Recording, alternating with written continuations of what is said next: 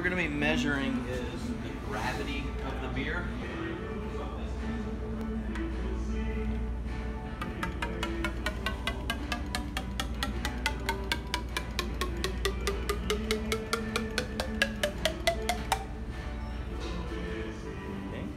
Now, 200 years ago, they would have taken it from a vessel like this and put it in a big barrel and put some priming sugar in there, and that's how they carb it.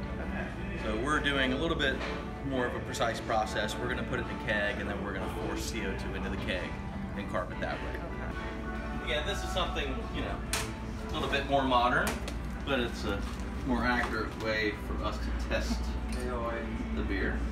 So those little magnets, put it on that little stir plate, it's going to get all of the CO2 that is built up in the vessel out and give us a more accurate reading of the amount of sugar that is left in the beer. Okay.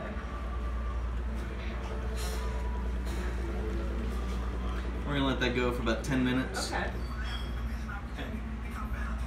So we're at 2.4 Plato. So that's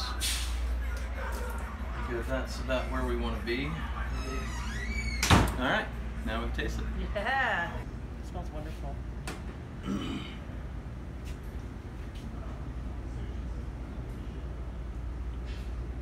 Whoa. Yeah. A lot going on in there, huh? There is a lot going on. From first sip and then now. Oh, that's nice.